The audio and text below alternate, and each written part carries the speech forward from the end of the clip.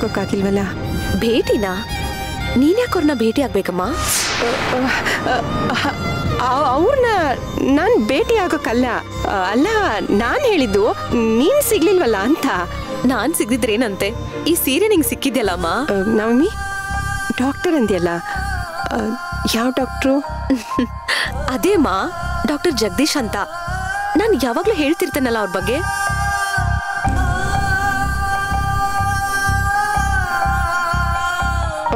ಹಾ, ಗೊತ್ತಾಯ್ತು ಗೊತ್ತಾಯ್ತು. He's A GeM of A person ಅಮ್ಮ. ತುಂಬಾನೇ ಒಳ್ಳೆಯವರು.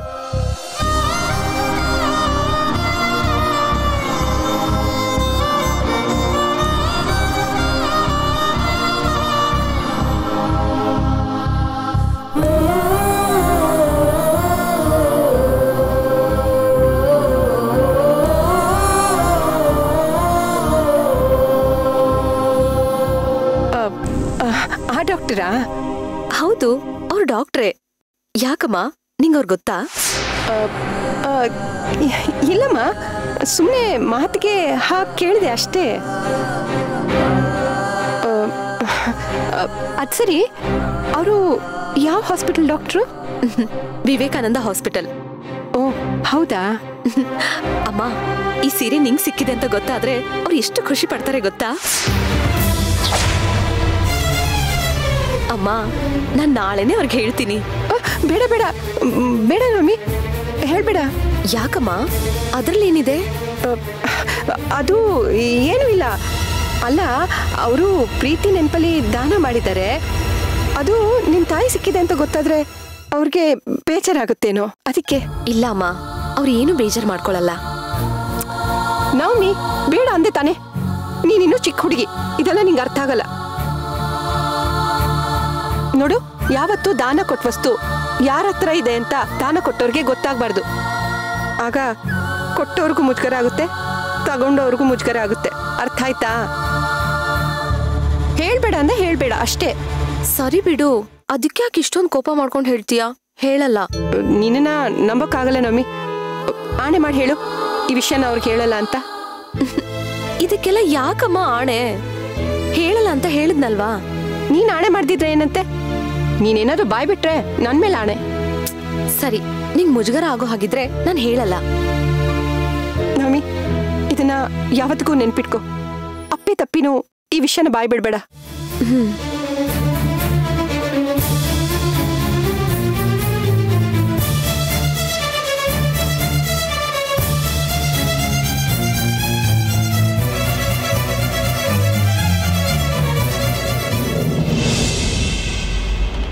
ನೋಡು, ನೀನು ಹೇಳ್ದಾಗೆ ನಾನು ಬಂದಿದ್ದೀನಿ.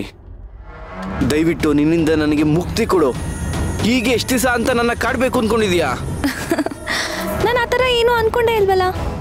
ಒಂದು ಕೆಲಸ ಮಾಡೋಣ, ಇನ್ನೊಂದ್ಸಲ ಚೆನ್ನಾಗಿ ಯೋಚನೆ ಮಾಡಿ ಏನಾದರೂ ಅಂದ್ಕೊಂಡು ಆಮೇಲೆ ನಿನ್ಗೆ ಹೇಳ್ತೀನಿ. ಅವಾಗೊಂದ್ಸಲ ಮೀಟ್ ಮಾಡಿ ಮಾತಾಡೋಣ, ಸರಿನಾ?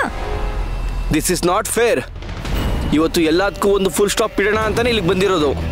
ಅದಕ್ಕೆ ತಾನೇ ನೀ ನನ್ನ ಮೀಟ್ ಮಾಡ್ಬಾ ಅಂತ ಕರೆದಿರೋದು. ಹೌದಾ? ಮರ್ತೇ ಹೋಗಿತ್ತು, ಸಾರಿ. Please don't irritate me. ನೀನು ಟಾರ್ಚರಿಂದ ತಪ್ಪಿಸ್ಕೊಳಕ್ಕೆ ಏನು ಮಾಡ್ಬೇಕು ಕೇಳು, ಮಾಡ್ತೀನಿ. ನಾನು ಏನೇ ಹೇಳಿದ್ರು ಮಾಡ್ತೀಯಾ? ಮಾಡೋ ಅಂಥದ್ದಾದ್ರೆ ಮಾಡ್ತೀನಿ. ನಾನು ಮಾಡುವಂಥದ್ದೇ ಹೇಳೋದು. ನಿನ್ನಿಂದ ಆಗದೆ ಇರೋದನ್ನೆಲ್ಲ ಹೇಳಿ ಇಕ್ಕಟ್ಟಿಗೆ ಸಿಗಾಕ್ಸೋ ಇಂಟೆನ್ಷನ್ ನನಗಿಲ್ಲ. ಸರಿ, ಈಗ ನಾನೇನು ಮಾಡಬೇಕು? Do one thing. ಮೊದಲನೇ ಸಲ ನೀನು ನನ್ನ ನೋಡಿದಾಗ ಯಾವ ಥರ ಪ್ರಪೋಸ್ ಮಾಡಿದ್ಯೋ ಅದೇ ಥರ ಒಂದು ಸೆಕೆಂಡ್ ಪ್ರಪೋಸ್ ಮಾಡು. ವಾಟ್? ಯಾಕೆ ಮಾಡಲ್ವಾ? ಮಾಡ್ತೀನಿ, ಬಟ್ ಇನ್ಮೇಲೆ ನನಗೆ ಟಾರ್ಚರ್ ಕೊಡಲ್ಲ ಅಂದರೆ ಮಾತ್ರ. ಮೊದಲು ಪ್ರಪೋಸ್ ಮಾಡು. ನೀನು ಅವತ್ತು ಮಾಡ್ದ ಹಾಗೆ ಮಾಡಿದ್ರೆ ಖಂಡಿತ ಟಾರ್ಚರ್ ಕೊಡಲ್ಲ. ಪ್ರಾಮಿಸ್? ಹೇಳ್ದೆ ತಾನೆ ಟಾರ್ಚರ್ ಕೊಡಲ್ಲ ಅಂತ. ಈಗೇನು ಪ್ರಪೋಸ್ ಮಾಡ್ತೀಯೋ ಇಲ್ವೋ? ಮಾಡ್ತೀನಿ.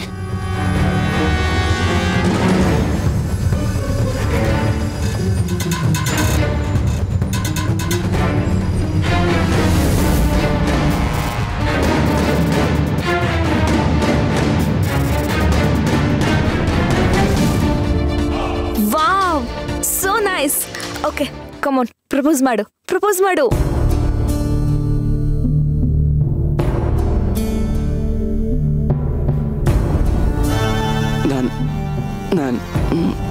ನಾನು ಜಗತ್ನಲ್ಲಿ ನೋಡಿ ಮೊದಲನೇ ಸ್ಟಾಪ್ ಇಟ್.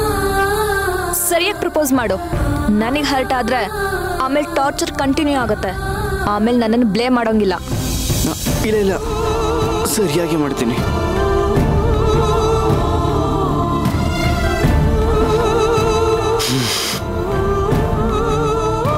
ನಾನು ಜಗತ್ನಲ್ಲಿ ನೋಡಿದ ಮೊದಲನೇ ಸೌಂದರ್ಯವತಿ ನೀನೇ. ನಿನ್ನಂದ, ನಿನ್ ಚಂದ, ನಿನ್ ಬಿಂಕ ಬಿಣ್ಣಾಣ ಎಲ್ಲಾನು ಒಂದೇ ನೋಟಕ್ಕೆ ನನ್ನನ್ನು ಸೆಳೆದ್ಬಿಡ್ತು. ನಾನು ನಿನಗೆ ಸರಿಯಾಗಾಯ್ತು. ನೀನ್ ಯಾವಾಗ ಆಗ್ತೀಯಾ ಸುಂದ್ರಿ? ವಾವ್, ಎಷ್ಟು ಚೆನ್ನಾಗಿ ಪ್ರಪೋಸ್ ಮಾಡ್ದೆ. ಹೇಳು ಎದ್ದೇಳು ಮೇಲೆ.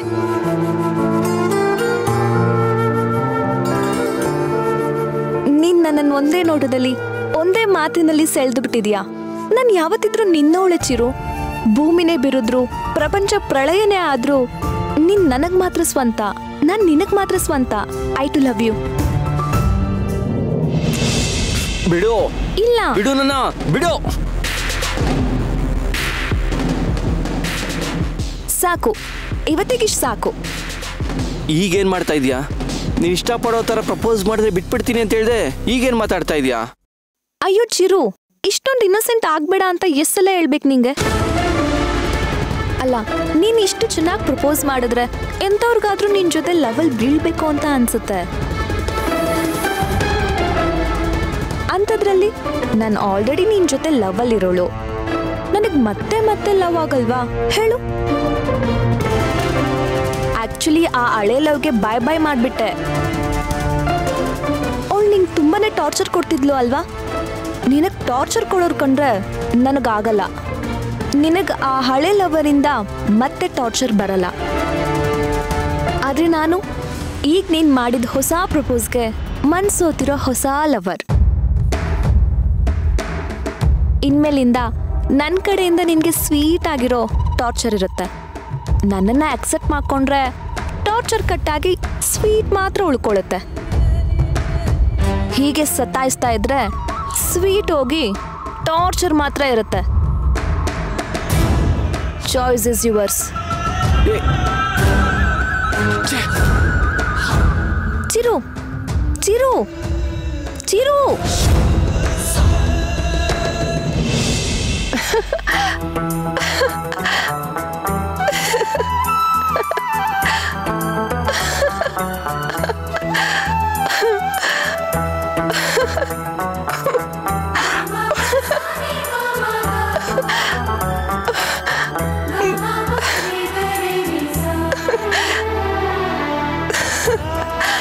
ಸಿಕ್ಬಿಟ್ರು. ನನ್ನ ಪಾಲಿನ ದೇವರು ನನಗೆ ಸಿಕ್ಬಿಟ್ರು. ಎಷ್ಟು ವರ್ಷಗಳ ಹಿಂದೆ ಭೇಟಿಯಾಗಿತ್ತು. ಈಗ ಮತ್ತೆ ಅವ್ರ ದರ್ಶನ ಮಾಡೋ ಭಾಗ್ಯ ಸಿಕ್ಬಿಡ್ತು.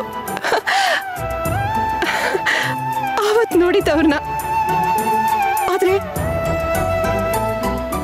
ಅವ್ರನ್ನ ಹೋಗಿ ನೇರವಾಗಿ ದರ್ಶನ ಮಾಡೋ ಭಾಗ್ಯ, ಆ ಅದೃಷ್ಟ ನನಗಿಲ್ಲ.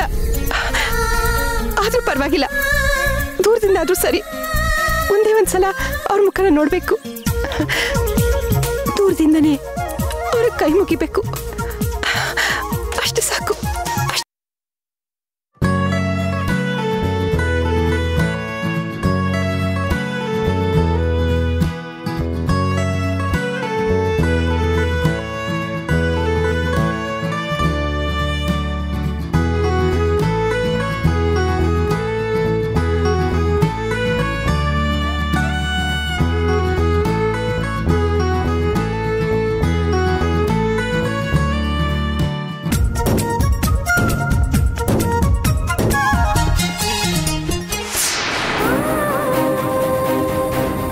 ಎಲ್ಲ ಅನ್ಕೊಂಡ್ ಹಾಗಾಗಿದ್ದಿದ್ರೆ ಇವತ್ತು ನನ್ನ ದೇವರ ಸೇವೆ ಮಾಡ್ಕೊಂಡು ಬದುಕಬೇಕಾಗಿತ್ತು. ಆದ್ರೆ ವಿಧಿ ನನ್ನ ಜೀವನದಲ್ಲಿ ತುಂಬಾ ಆಟಾಡ್ಬಿಡ್ತು. ನಾನು ಆ ವಿಧಿಗೆ ಏನು ಅನ್ಯಾಯ ಮಾಡಿದ್ದೆ? ಯಾಕೆ ನನ್ನ ಜೀವನನ ಈ ರೀತಿ ಬರಡ್ ಭೂಮಿ ಮಾಡ್ಬಿಡ್ತು? ಮರುಭೂಮಿಯಲ್ಲಿ ನೀರು ಸಿಗೋ ಥರ ನನಗೆ ನನ್ನ ನನ್ನ ಜೀವನದಲ್ಲಿರೋ ಒಂದೇ ಒಂದು ಸಮಾಧಾನ ಅಂದರೆ ನನ್ನ ಮಗಳು ಇಷ್ಟು ದಿನ ಅವಳ ಮುಖ ನೋಡಿಕೊಂಡು ಬದುಕೋ ಆಸೆನ ಹೆಚ್ಚಿಸ್ಕೊತಾ ಇದ್ದೆ. ಅದೀಗ ನನ್ನ ದೇವನ್ನ ನೋಡೋ ಸೌಭಾಗ್ಯ ಸಿಕ್ಬಿಡ್ತು. ನಾನು ಇಷ್ಟು ದಿನ ಬದುಕಿದ್ದಕ್ಕೂ ಒಂದು ಅರ್ಥ ಸಿಕ್ತು.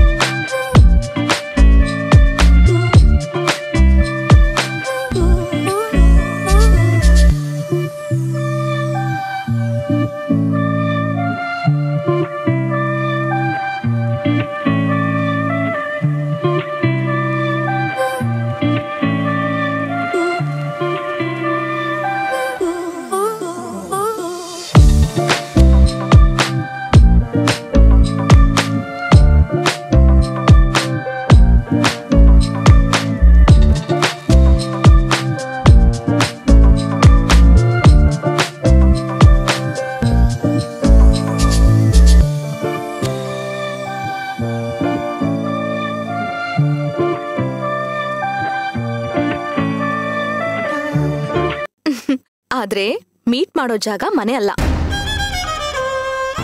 ನಾವ್ ಯಾವಾಗ್ಲೂ ಮೀಟ್ ಮಾಡ್ತೀವಲ್ಲ ಆ ಜಾಗ. ಅಯ್ಯೋ ನವಮಿ, ಆ ವಿಷಯ ಆಗಿರ್ಲಿ, ಮೊದ್ಲು ನಾನು ನಿನ್ನ ಹತ್ರ ಏನೋ ಒಂದು ವಿಷಯ ಮಾತಾಡ್ಬೇಕು. ನಾಳೆ ಹೇಗಿದ್ರು ಸಿಗ್ತೀವಲ್ಲ ಚಿರು, ಅವಾಗ ಮಾತಾಡು. ನನ್ಗಿವಾಗ ಆಲ್ರೆಡಿ ಫುಲ್ ಟಯರ್ಡ್ ಆಗಿದೆ, ನಿದ್ರೆ ಕೂಡ ಬರ್ತಿದೆ. ನವಮಿ ಪ್ಲೀಸ್, ತುಂಬಾ ಇಂಪಾರ್ಟೆಂಟ್ ವಿಷಯ. ಏನು? ನಾಳೆ ನಮ್ಮ ಮನೆಯವ್ರನ್ನ ಮೀಟ್ ಆಗಕ್ಕೆ ಹೇಗ್ ಪ್ರಿಪೇರ್ ಆಗ್ಬೇಕು ಅಂತನಾ? ನೋಡು, ಇವ್ಯಾವ ಪ್ರಿಪರೇಷನ್ ಬೇಕಾಗಿಲ್ಲ ಚಿರು. ಈಗ ಹೇಗಿದೆಯೋ ಹಾಗೆ ಯಾವುದೇ ಮುಖವಾಡ ಇಲ್ದೆ ರೆಗ್ಯುಲರ್ ಚಿರು ಆಗಿ ಬಂದ್ ಮಾತಾಡಿದ್ರೆ ಸಾಕು. ನವಮಿ, ವಿಷಯ ಅದಲ್ಲ. ನಾನ್ ನಿನಗೆ ಹೇಗೆ ಹೇಳಿ? ಚಿರು, ಯಾಕೆ ಇಷ್ಟೊಂದು ಟೆನ್ಷನ್ ಮಾಡ್ಕೋತಿದ್ಯಾ? ಬಂದ್ ಹುಡುಗಿಯಾಗಿ ನಾನೇ ಅಷ್ಟು ಧೈರ್ಯವಾಗಿ ನಿಮ್ ಮನೆಗ್ ಬಂದು ಮಾತಾಡಿದೀನಿ. ಅಂಥದ್ರಲ್ಲಿ ನೀನು ನಮ್ ತಾತ ನಮ್ಮಮ್ಮನ ಹತ್ರ ಮೀಟ್ ಮಾಡೋದಕ್ಕೆ ಇಷ್ಟೊಂದು ಹೆದರ್ಕೊಳ್ಳೋದಾ? ನೋಡು, ನಮ್ ತಾತ ನಮ್ಮಮ್ಮ ಇಬ್ರು ದೇವ್ರಂಥವ್ರು. ನಿನಗ್ ಮುಜುಗರ ಆಗೋ ಥರ ಆಗ್ಲಿ ಬೇಜಾರಾಗೋ ಥರ ಆಗ್ಲಿ ಅವ್ರು ಏನು ಮಾತಾಡಲ್ಲ. ನವಮಿ, ನನ್ಗೂ ಸ್ವಲ್ಪ ಮಾತಾಡಕ್ ಬಿಡ್ತೀಯಾ ಪ್ಲೀಸ್? ನಾನ್ ಮಾತಾಡ್ಬೇಕು ಅನ್ಕೊಂಡಿರೋ ವಿಷಯ ಅದಲ್ಲ. ಮತ್ತಿನ್ನೇನ್ ಚಿರು? ಓ, ಅವ್ರು ನಿನ್ನನ್ ಯಾಕೆ ಮೀಟ್ ಮಾಡ್ಬೇಕು ಅಂತ ಅನ್ಕೊಂಡಿದ್ದಾರೆ ಅಂತನಾ? ಇನ್ನೇನ್ ಮತ್ತೆ, ಸುಮ್ನೆ ಹೆಣ್ ಕೇಳಿದ ತಕ್ಷಣ ಕೊಟ್ಬಿಡ್ತಾರಾ? ಹುಡ್ಗ ಹೇಗಿದ್ದಾನೆ, ಹುಡ್ಗ ಏನ್ ಮಾಡ್ತಿದ್ದಾನೆ, ಅವ್ನ್ ಕಾಲ್ ಮೇಲೆ ಅವ್ನ್ ನಿಂತಿದ್ದಾನ, ಹುಡ್ಗ ಈ ಹುಡ್ಗಿನ ಚೆನ್ನಾಗ್ ನೋಡ್ಕೋತಾನ ಅಂತ ಅವ್ರಿಗೆಲ್ಲ ಇದೆಲ್ಲ ಕ್ಲಾರಿಟಿ ಬೇಕಲ್ವಾ? ಇದ್ರ ಬಗ್ಗೆ ಮಾತಾಡೋದಕ್ಕೆ ಅಷ್ಟೇ ಅವ್ರು ನಿನ್ನನ್ ಕರೆದಿರ್ತಾರೆ. ಇದ್ಬಿಟ್ ಬೇರೆ ಏನು ಇಲ್ಲ ಚಿರು. ನವಮಿ ಪ್ಲೀಸ್, ನಿನ್ನಿಷ್ಟಕ್ಕೆ ತಕ್ಕಂತೆ ನೀನೇನೋ ಮಾತಾಡ್ಕೊಂಡು ಹೋಗ್ಬೇಡ. ನನಗೂ ಸ್ವಲ್ಪ ಮಾತಾಡಕ್ ಅವಕಾಶ ಕೊಡು. ಅದ್ಯಾಕ್ ಚಿರು ಈ ತರ ರೇಗ್ತಿದ್ಯಾ? ಸರಿ, ಅದೇನ್ ಹೇಳು. ಅದು ನಾನು ನಿನ್ನ ಹತ್ರ ನಾನು ಏನ್ ಬೇಕಾದ್ರೂ ಸಹಿಸ್ಕೊಂತೀನಿ, ಆದ್ರೆ ನಂಬಿಕೆ ದ್ರೋಹನ ಮಾತ್ರ ಸಹಿಸಲ್ಲ. ಏನಿನ್ ಸಮಸ್ಯೆ? ನಾನ್ ಮಾತಾಡಿದ್ರೆ ಮಾತ್ರ ಬೈತೀಯಾ? ನೀನ್ ಮಾತಾಡು ಅಂತಂದ್ರೆ ಬೆಬೆ ಬೆಬೆ ಅಂತೀಯಾ? ಸರಿ, ಈಗ್ಲೇ ನಾನು ನಿನ್ನ ಮೀಟ್ ಮಾಡ್ಬೇಕು. ಏನು ಮೀಟಾ? ಹೌದು, ನಾನು ನಿನ್ ಜೊತೆ ಒಂದು ಇಂಪಾರ್ಟೆಂಟ್ ವಿಷಯ ಮಾತಾಡ್ಬೇಕು. ಅದನ್ನು ಈಗ್ಲೇ ಮಾತಾಡ್ಬೇಕು. ಸರಿ, ಆ ವಿಷಯ ಏನು ಅಂತ ಫಸ್ಟ್ ಫೋನಲ್ಲೇ ಹೇಳು. ಇಲ್ಲ ಇಲ್ಲ, ಅದೆಲ್ಲ ಫೋನಲ್ಲಿ ಆಗಲ್ಲ. ಅದು ನಾನು ನೇರವಾಗಿ ಹೇಳ್ಬೇಕು. ಪ್ಲೀಸ್ ಬಾ ನವಮಿ. ಚಿರು, ಇವಾಗ ಟೈಮ್ ಎಷ್ಟಾಗಿದೆ ಅದನ್ನಾದ್ರೂ ನೋಡಿದ್ಯಾ? ಇಷ್ಟೊತ್ತಲ್ಲಿ ನಾನೇನಾದ್ರೂ ರೆಡಿಯಾಗಿ ಮನೆಯಿಂದ ಆಚೆ ಕಾಲಿಟ್ರೆ ಅಷ್ಟೇ, ನಮ್ಮಮ್ಮ ಮನೆಯಿಂದ ಬಿಡ್ತಾರೆ ಅನ್ಕೊಂಡ್ಬಿಟ್ಟಿದ್ಯಾ? ಏನೋ ಒಂದು ಹೇಳ್ಬಿಟ್ಟು ಬಾ ನವಮಿ ಪ್ಲೀಸ್. ನೋಡು Chiru, I am so sorry. ನಂಗೆ ಇವಾಗ ಆಗಲ್ಲ ಅಂದ್ರೆ ಆಗಲ್ಲ. ಇವಾಗ ಹೇಗಿದ್ರು ನಾಳೆ ಸಿಗ್ತೀವಲ್ಲ, ಅಲ್ಲೇ ಮಾತಾಡಿದ್ರೆ ಆಯ್ತು. ಇವಾಗ ನೀನ್ ಸುಮ್ನೆ ಮಲ್ಕೋ. ನವಮಿ ಪ್ಲೀಸ್. ಚಿರು, ಇವಾಗ ನಾನು ಆಗಲ್ಲ ಅಂದೆ ತಾನೆ? ಸರಿ ಸರಿ, ನೀನೆಲ್ಲೂ ಬರಬೇಡ, ನಾನೇ ನಿಮ್ಮ ಮನೆ ಹತ್ರ ಬರ್ತೀನಿ. ಅಟ್ಲೀಸ್ಟ್ ಆಚೆನಾದ್ರೂ ಬರ್ತೀಯ ತಾನೆ? ಅಯ್ಯೋ ಚಿರು, ಏನಾಗಿದೆ ನಿನ್ಗೆ? ಸುಮ್ನೆ ಹುಚ್ಚುಚ್ಚಾಗಿ ಮಾತಾಡ್ಬೇಡ ನೀನು. ನಾನ್ ನಾಳೆ ಮಾತಾಡೋಣ ಅಂತ ಹೇಳ್ದೆ ತಾನೆ? ಮೊದ್ಲು ಇವಾಗ ಫೋನ್ ಇಡು. ನವಮಿ ಪ್ಲೀಸ್, ನನ್ನ ಮಾತು ಕೇಳು. ನೋಡು, ಒಂದ್ ಶಬ್ದನೂ ನೀನ್ ಮಾತಾಡಬಾರ್ದು. ಸುಮ್ನೆ ಫೋನ್ ಇಡು. Good night. ನವಮಿ.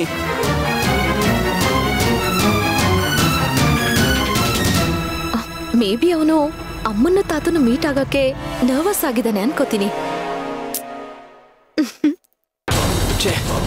ಹೇಳ್ಬೇಕು ಅನ್ಕೊಂಡಾಗೆಲ್ಲ ಇವಳ ಹತ್ರ ಎಲ್ಲಾನು ಹೇಳ್ಕೋಬೇಕು ಅನ್ಕೊಂಡ್ರೆ ಇವಳು ಕೇಳ್ತಾನೆ ಇಲ್ವಲ್ಲ. ನಾಳೆ ಅವಳ ಹತ್ರ ಈ ವಿಷಯ ಹೇಳೋ ಧೈರ್ಯ ನನಗಿರುತ್ತೋ ಇಲ್ವೋ? ಏನ್ ಮಾಡ್ಲಿ?